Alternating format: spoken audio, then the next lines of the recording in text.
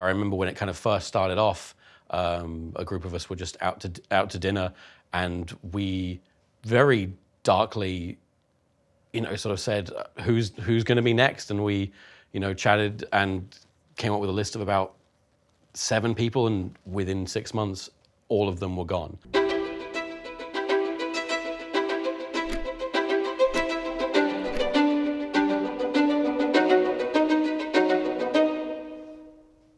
Do you see yourself as kind of like one of the early YouTubers? I don't really see myself as an early YouTuber. I still consider myself 3rd generation, which means nothing to anyone except me. But the kind of the 1st generation YouTubers were literally the people that were on there when the site first kind of booted up in 2005. I mean, the most subscribed YouTuber at one point was a 80-something-year-old British guy called Geriatric 1927. Like, he's a 1st generation YouTuber, and then next would be 2nd generation people kind of coming on, showing up at around about 2006, like Amazing Phil. And then I consider myself 3rd because I started posting in, I think, 2007, but I've been putting stuff on the internet since 2001 or 2. I think I was about 11 or 12, and I typed in the word stupid and then .com, because that's how you'd browse the internet back then. Just random word, .com, see what shows up. And I saw my first ever online cartoons, and I immediately went, oh, this is what I want to do for the rest of my life. Just in that moment, just went, yep, that's it. That's what I'm going to do. And everything was kind of building towards that. But yeah, so in about 2008, when YouTube rolled out the partner program, which enabled you to make money, I'd already had this kind of understanding of these 6-7 years on the internet, figuring out what people liked. So I put all these things that I thought I understood together into this little 2-minute cartoon called Astov Movie. And obviously that failed miserably. And this interview isn't happening, so. Tell my children I love them! Daddy! No! My motivation was never financial, at least at that stage. Now everything is driven by money. Oh my God, I have a mortgage. But no, at that point it was just, oh, neat. Oh, money, cool. Because I just turned 18 at the point they rolled it out as well. So, even money wasn't too much of a concept. I was just starting university. So it was just a nice bonus. I signed up to the program, and you only got paid once you'd made $100. And so, from the time I became a partner to the first paycheck I got was still a few months to make that first $100. And I remember getting that check and that being a big moment. But it was only in the sort of the last months of me being at university, so at the point I'd been a partner about 3 years, that I was making enough money to be like, oh, okay, this is a thing. Great, brilliant, really convenient, because I was finishing uni and I already had this sort of like full-time revenue stream. Did you feel an amount of pressure then? It didn't really change much pressure-wise, because I wasn't even considering money real, I guess. There was no fear. It was all just so, wow, this is all just happening. So I was just throwing myself into it and not worrying about it, And for this sort of year after that happened, I was on such a high that I was just churning out just so many videos that were just doing really well. I mean, videos that were getting 1 million views in sort of 24, 48 hours, which was more impressive back then.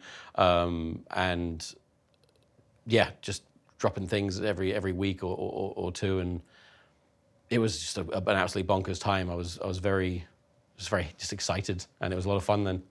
And how would you describe your style back then? American.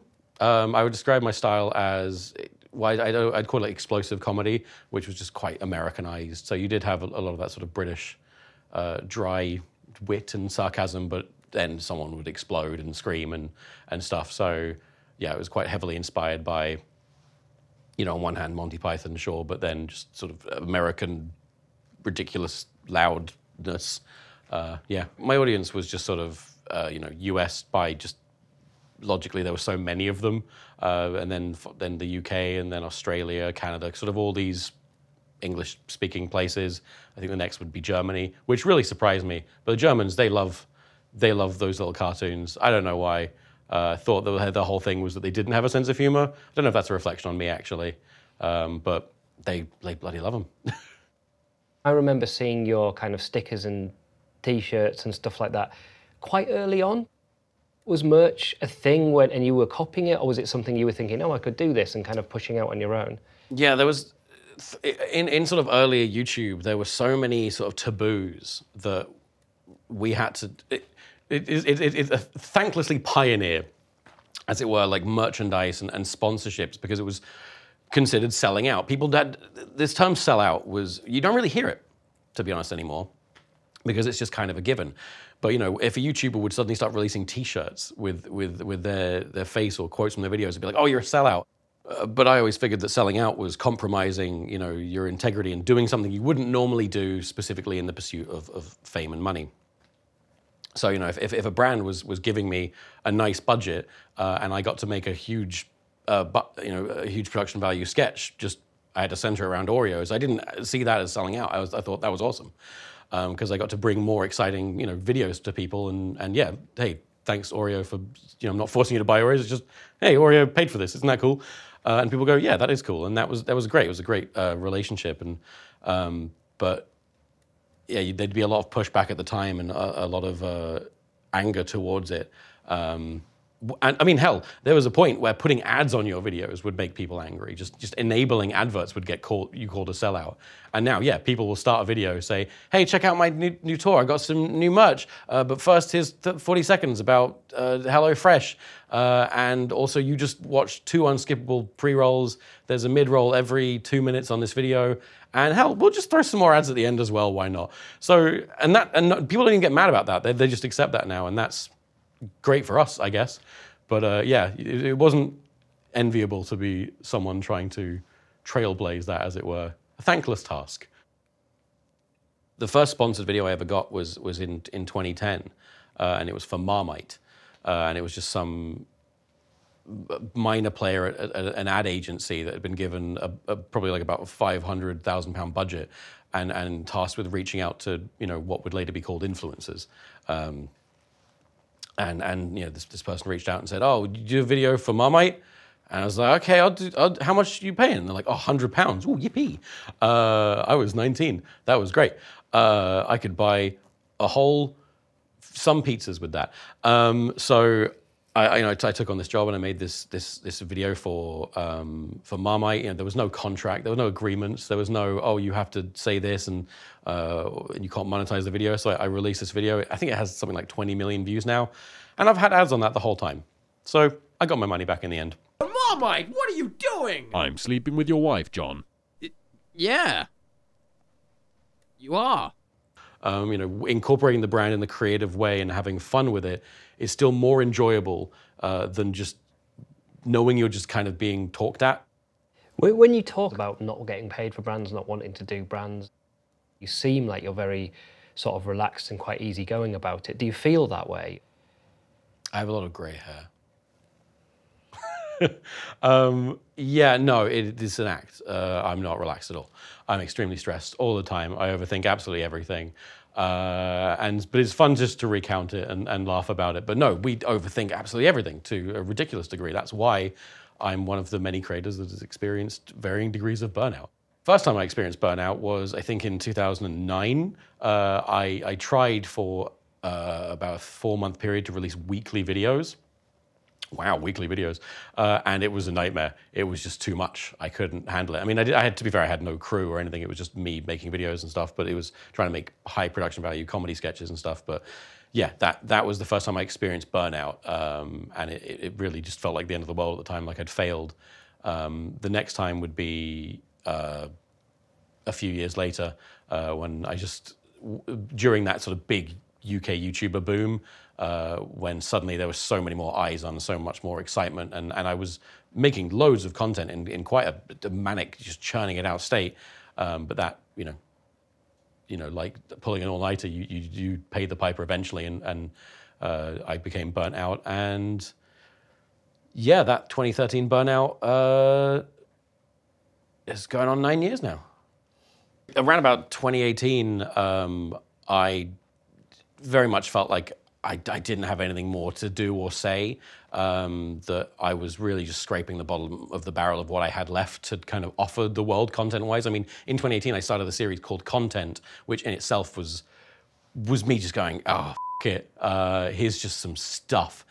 And I put together this music video, as sort of a tying off of a Astaf movie called The Muffin Song. And in that video, you know, I kind of touch on themes of burnout and depression, you know, because that's what you want, your little funny cartoon.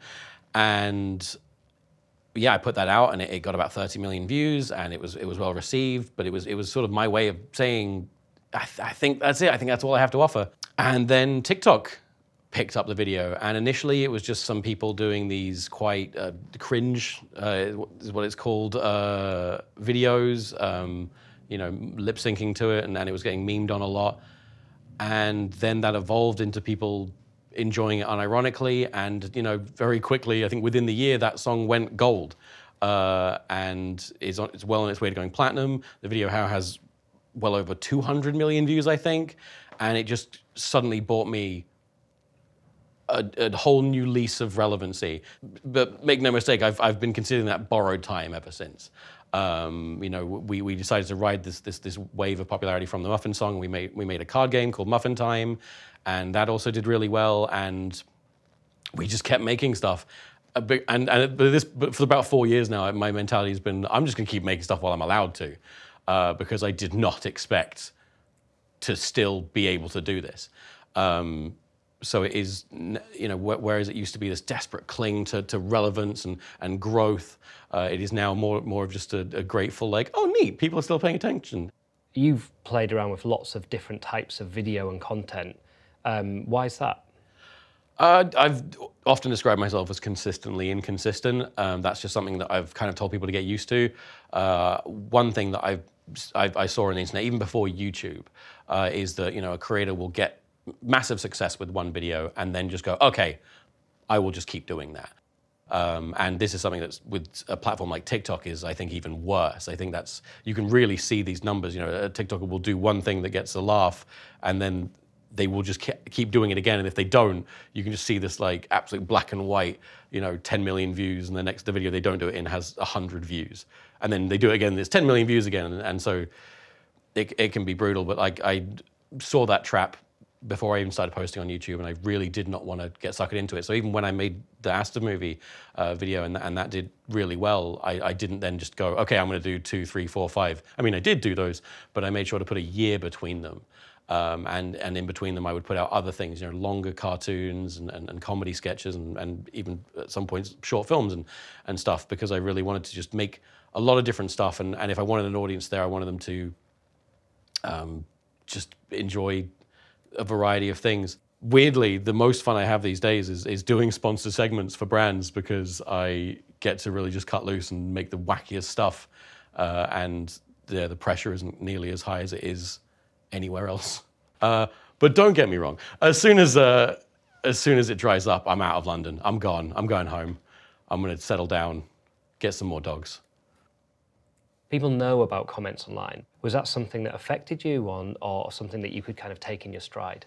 Oh yeah, it was bad. It was really bad. I was extremely susceptible to comments. I mean, the way it's kind of always worked for a lot of creators, I think, is that, you know, that one negative comment outweighs 100 positive ones.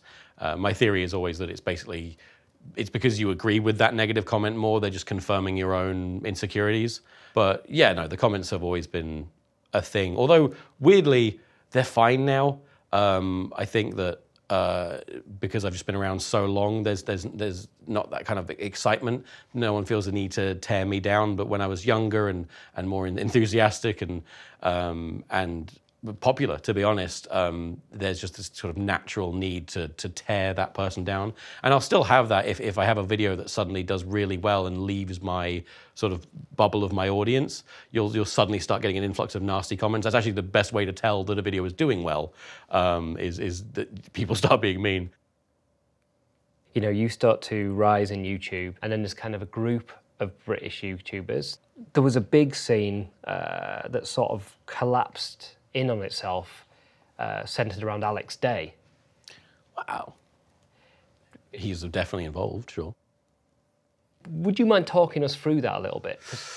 Yeah, so around in 2013, 2014, there was the best thing you can describe it as a purge in the UK YouTube scene, where basically a lot of creators all male as far as I'm aware, were just kind of found to be doing a lot of predatory things, and they were getting systematically turfed out. And it was all open secrets, because we knew that there were all these creators who were very predatory and would be, sexually inappropriate with their fans, or just generally not good people. But there's not really much you can do about it, because it's not your story to tell. They can just sue you. So all you could really do is wait for people to come forward with things you knew were true, and then amplify that. And that was sort of the play, really. I remember when it kind of first started off, a group of us were just out to dinner, and we very darkly, sort of said, who's going to be next? And we, chatted and came up with a list of about 7 people, and within 6 months, all of them were gone. You'd see this again in sort of a few years with the Me Too movement. Basically, what we saw in Me Too, it had happened beat by beat in the UK YouTube scene. And it was just very weird and grim. And I wish more people knew about it almost, because I do worry that it's just going to happen again now. Logically, it just will. The same thing will just happen in the sort of the TikTok world, where you have a lot of new, pretty young people getting loads of attention suddenly and having the opportunities to abuse that attention. And, those who do not learn from history are doomed to repeat it and all that. So I do hope it doesn't happen again. I really do. If you met someone now at a convention, a young person who's thinking about starting a channel for the first time, what would you say to them? Oh, I do. And for a while, I would say don't, because I was really miserable. I was a miserable little and I'd be like, just don't do it. What I would, oh gosh, I mean, the thing is, it's shifted so much. What it means to be famous on the internet has changed so much over the years that I almost wouldn't be able to tell someone what to expect, because fame looks so different now. On YouTube, I had such a slow, steady growth over the course of years. And even though I did have a big boom at one point, that boom was only getting like 1 million subscribers within a year. Comparatively now, kids are getting 1 million followers on TikTok in a week or so. And that's unfathomable. I can't imagine the mental weight of that. I was at a convention last year and I was on a panel with a bunch of other creators, and the question went around, when did you start posting videos? And it's worth noting, all of these creators had similar numbers to me, followers in the millions, and every single one of them had started posting the year prior, in 2020. That was mad. And the scariest thing about that was they had no idea what they were talking about. And I don't mean that to be rude, but it was just they had not had the necessary growth and humbling and experience that you get when you have a large audience. And the biggest thing is responsibility. You need to learn that when you're an influencer, that term exists for a reason, and it's an appropriate term. If you tell people what to do or what to think, they will do that. They'll believe you. They see you as an authority figure. So I have to choose which brands I work with, and I choose carefully. I won't work with like alcohol brands. And I've had plenty of alcohol brands approach me and just offer wild amounts of money that I would love to take, but I know that my audience is young and susceptible, and I'm not going to promote it to them. If I had an older audience, say, yeah, no problem, but I know my audience, and therefore I know the responsibility I have to them. Even if you're a 17-year-old and you think there's no way anyone is going to be, I have any power or responsibility, you're wrong. You do. Because people your age and younger and even older are listening to you and viewing you as an authority figure, and they respect you, and they are taking what you say literally, even if you don't want them to. And that is an intense responsibility. Please wield it carefully.